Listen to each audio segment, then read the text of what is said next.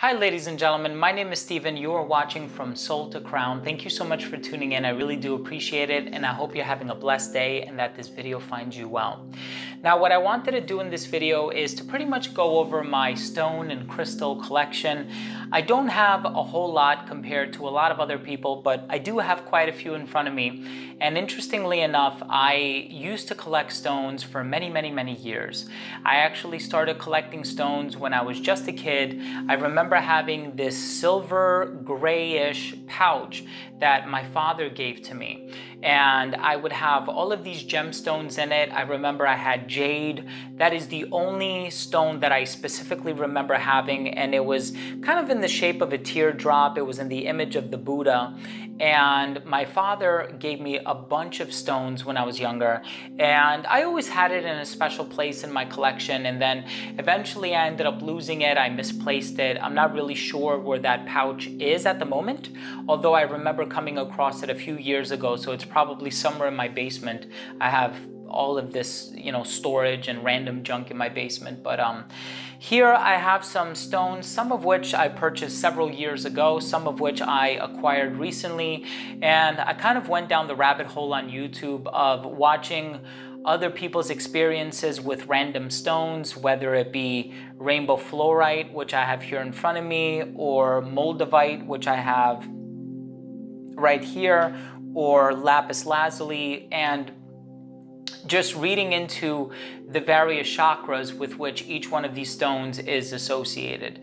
Now, I do want to preface this video, this collection video, by saying that I don't necessarily know a whole lot about the different chakras. I know that they all pertain to a different endocrine gland. I do know what they are. I know the color that represents each of the 7 chakras and how they're aligned. But to be honest, I don't have a whole lot of experience dealing with crystals when it comes to, benefiting from their energy or absorbing their healing properties. Although I have experimented a lot with lapis lazuli. Lapis lazuli is, of course, connected to the throat chakra, and it makes it easier for you to communicate. And so, as a teacher, I do often bring it to work with me, and I just carry it in my pocket, or sometimes while I'm teaching, I hold it in the palm of my hand. And this is something I've done just a few times, and I do find that I have an easier time communicating. But again, I don't know if it's just a placebo effect, but the power of quartz crystals has been proven on a scientific level. It shows that they are actually capable of producing electricity when they're put under mechanical stress, which is why they are used in clocks. They help with in regulating the beat of the clock, and watches as well. And so I'm not going to get into a whole scientific in-depth discussion on crystals and stones and how they work. A lot of times I think I'm a bit more interested with the anecdotal experiences of stones and crystals. I do want to be reassured that they work and that it's not just a placebo effect, but I've heard and read in so many different sources and articles and publications and blogs that you really have to believe in the stone in order for it to work. And for as long as you're a skeptic, you're sort of closing yourself off from benefiting from the beneficial properties of these stones and crystals. So I don't want to waste a whole lot of time. I'm just here letting you know that, I don't have a whole lot of experience with stones and crystals. If anything, they just look pretty, and I love collecting them. And I do have a really young daughter at home, and she loves looking at them, and she loves playing with them as well. So I did my best to kind of put them in a color order, and I guess we're starting with white. And this first one here is howlite. Now, I like this one. Kind of has a bit of a marble look. It almost has this chalky appearance, and it really looks like an expensive stone. But howlite, from the little bit of research that I did online, actually happens to be a fairly inexpensive stone. It's not as expensive as like Moldavite or something like that, but this one is relatively inexpensive, and this is howlite. The next type of stone that I have here, and I have a few different varieties of it. I have the tumbled stone variety and I have the raw variety, but this is clear quartz.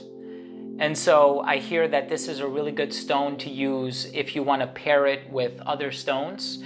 And so I will need to do a little bit more experimentation when it comes to that, but I have clear quartz. I also have rose quartz, which can be identified by its distinct pink hue. And I also have one that's been turned into a bit of a necklace, so I can wear it around my neck if I wish to. At the time, I am wearing green aventurine just because this is what is closely connected with the heart, or the heart chakra. And green is really good for cleansing, clearing, and healing. And so I like to wear this around the heart. Again, if I'm only benefiting from the placebo effect, then so be it. But I'm really enjoying sort of diving into this journey, learning more about it. And like I said earlier, I am very open-minded when it comes to my experiences. And then of course we have amethyst, and here I have a geode, which my daughter finds especially pretty. And I also have the tumbled variety, and I have the raw variety as well, and this has this sort of notable purple color. And with the amethyst especially, it's connected to the Ajna chakra, which is the third eye chakra. And so I mentioned in a previous video on this channel that sometimes I like to use these crystals and I put them under my pillow when I go to sleep at night.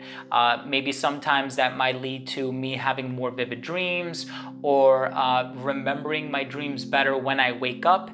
And you know, the third eye is responsible for the body's production of melatonin, which is why I try to be very sort of deliberate when it comes to my use of amethyst. And here we have fluorite. I actually thought this was amethyst initially because it does have a bit of a purple hue in it, but this is fluorite. And then here I have rainbow fluorite, and I have 4 of these.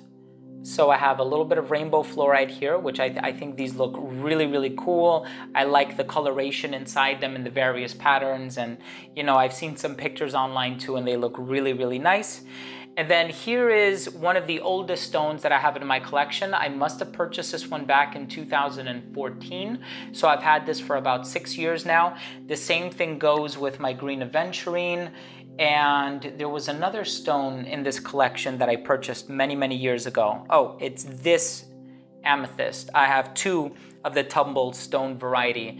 And then I also had pyrite, but I ended up giving it to a friend of mine, so I had to repurchase that one. But this is connected to the throat chakra. The endocrine gland that this is the most closely related to is obviously the parathyroid and the thyroid gland. And so I know of a lot of people, when it comes to crystal healing, they like to put the stone directly on their throat, either when they're meditating or when they're lying down in a peaceful state. That's something that I've tried only once or twice. It's something that I need to experiment with a little bit more. The next stone that I have in my collection actually does look quite similar to lapis lazuli, but this one is sodalite. And it almost has a similar coloration to it. It has blue. The blue happens to be a little bit darker, but it also has fragments of gold, brown, and even like a little greenish sort of a vibe to it. But this is a really nice looking stone as well. I just think it's easily confused with lapis lazuli, or I easily confuse it with lapis lazuli. And this next one is probably one of the more special ones, according to a lot of people online, the videos that I've watched and the blogs that I've read.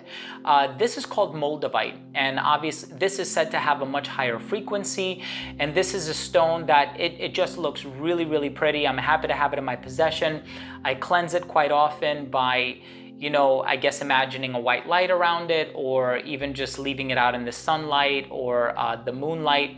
And this is a type of tektite glass that was formed in the Czech Republic as a result of a meteor impact about 15 million years ago. And so this is a really interesting stone.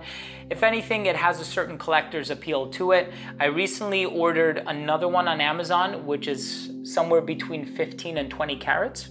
And so I'm curious to see what sort of an effect I have when I acquire that one. But yeah, I'm actually really enjoying, I guess, some of the synchronicities that have happened to me when I started to hold this, you know, either in the palm of my hand. Sometimes I just like to keep it very close to my person. I might put it in my pocket or something like that. But this is a really cool one, and I really do enjoy this one. And that is Moldavite. The next one is apatite. not to be confused with what you have before you eat a big meal. Apatite, and this has this bluish green hue to it, and I think this actually looks really pretty, but not as pretty in my opinion as Amazonite. And Amazonite almost has these vertical ridges on it, and it just looks really cool. The texture of it, it's a bit heavy as well, and so I feel like I'm getting my money's worth when I purchased Amazonite, but this is another really cool one. My daughter really likes this as well. And then I also have green aventurine. And of course, green aventurine is really good for the heart chakra. And it's one that, again, I haven't really used. I have put it underneath my pillow a few times. I can't really say that I've, noticed any difference with using it, but I have that. I also have a bunch of labradorite. Labradorite is really cool because it actually features, it's a bit fluorescent in the way that it looks. It has some properties of blue, properties of green and teal and aquamarine, and is multicolored, and it's just a really pretty gemstone. Here I have green opal. It's interesting, for a lot of these I had to consult an online stone identification chart because to this day I actually have I have one in my possession. I don't know what it is, and so I put it off to the side. And initially I thought it might have been like a moonstone or something like that, but it's very cloudy. And so I'm not entirely sure what it is, but I remember purchasing it several years ago at a store or a stone shop in my local mall called East Meets West. They sell a lot more than stones. They have incense and they have home decor and stuff like that, but that just happens to be one of the stones that I purchased. This one is pyrite, also known as fool's gold, and it actually looks like gold, not as yellow, not as brilliant, but it definitely has a sheen to it. And the next one is citrine. I was actually a little disappointed. I was expecting this one to be a bit more yellow. Sometimes I look at it and it looks like clear quartz, but when I purchased this from a seller on Etsy, it was individually wrapped. And so it does say citrine on it, and you can tell it actually has a bit of a yellow tinge to it as well. The next one is moonstone, and this one has, it almost kind of looks like opal. It has a little bit of a foggy appearance to it, but it also has some inclusions which look pretty cool. A bit of it looks kind of burgundy or reddish, but it also has this sort of spider web pattern to it. It looks really cool actually, and this is moonstone. And then we have red aventurine. And of course you have different types of aventurine. This just so happens to be the red variety. And now we're making our way down, of course, to the root chakra. We have the sacral chakra, and then right before that we have, and right after that I should say, we have the root chakra. Here I have a little bit of ruby. And of course this is quite raw. It's not as red and vibrant as some of the other more polished varieties of ruby. Here we have rhodonite, which is said to be really good for reconciliation. And of course, one of the most pretty stones and one of the most beautiful stones is tiger's eye. I love the way that this refracts light, and it's so reflective depending on how you look at it and the angle at which you hold it. It just looks like an amazing, amazing stone. And of course, this is the tumbled stone variety. I would say the raw form of it, which I also have, is not as pretty. It's a bit more dulled out, if I may. But so I would recommend that if you do want it just for a collector's standpoint, I would recommend getting the tumbled stone variety. Here we have red jasper.